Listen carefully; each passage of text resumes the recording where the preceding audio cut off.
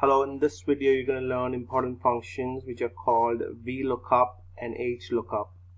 Now they're a very important question. What they do is they will extract information from a table into the table you need using formulas. So let's see how to do it. The first question is, in this column, extract the unit price which depends on the quantity. So for example, if somebody bought 240 quantity of tennis balls, they should be charged 180 per ball. Now how do you do this? You have to start with equals VLOOKUP. Now what does the V stand here for? Is vertical. So if your table is vertically placed, you will have to use VLOOKUP. If it is horizontally placed, you will have to use HLOOKUP. So V stands for vertical and H stands for horizontal. Now VLOOKUP has four things inside it. The first one is you click in your own table the quantity, then comma. The second thing is you select your entire table from which you want to extract information. Now since this is far away, you will have to fix it. So press F4. Now what do you want to extract from this table? You want to extract the unit price, which is the second column. So you say 1, 2. So the third thing you put is the column number, because we want to extract the price. This is column number 2 from your other table,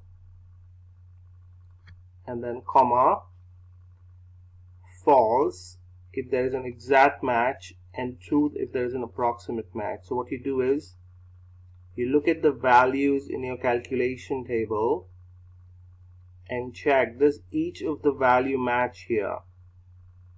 They clearly don't, so in that case you will have to use the approximate match. So click on true and close the bracket. For 240 it will look for 230 and below. For 30 it will look for between 0 and 50, and so on. So press enter, you should get 180 there. 180. So for 30, what should you get? You should get, it's between 0 and 50, so it will look for the above value. So 210 is what it will look for. Similarly for 160, it will look for in between these two and it will give you 195. So let's check if it works. Just like that. It's pretty amazing, very important function, VLOOKUP. And scroll down. Okay, so for total price you will have to use a particular formula. It's the quantity multiplied with that, but you can do that. For unit shipping again, VLOOKUP, which you can practice later.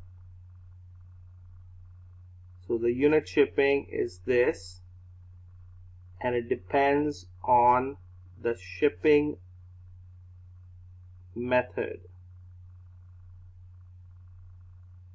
So let's just do this quickly. It's equals VLOOKUP. The lookup value is the method. So first you click on this one in your table, comma. Second, select the entire table, fix it. Again, you want to extract column number 2. Now, true or false here, do you have an exact match for all of them in here? The answer is yes, so you'll have to use false. If there's an exact match, you will have to use false. Close the bracket, enter. So you see for post, it is 0.15, and scroll down. Let's just do the total price here. So the total price is the quantity multiplied with the unit price. Scroll it down. What should be the total shipping? If it's 0.15 per ball, total shipping is the quantity multiplied with unit shipping. So it should be this multiplied with that. And drag it down. Now shipping discount percentage. For that you will have to use this table. Now this is horizontally placed, so you will have to use HLOOKUP. So you have to do equals HLOOKUP. Now what does the shipping discount depend on? It depends on the total price. So this is a discount percentage, but it depends on the total price. So in your own table, first click on the total price, then comma, select the entire table here. We are doing HLOOKUP because the table is horizontally placed, and fix it. Now this is similar to VLOOKUP. So what row number do you want to extract? This is the first row and this is the second row. You want to extract shipping discount, which is row number 2. Now true or false, do all of these values belong in here? Clearly not. So you will have to use approximate match, which is true. Now 432, it will look for in between 300 and 1000. So they should get a discount of 10%. Now remember, this is in percentage. So you'll have to go up here and make it to percentage. Very important, you cannot have a decimal where it says percentage. Now let's see for the next one. For 30, it should look between 0 and 300, so it should be 0%. Let's check one more for 160 between these two. So again 0%.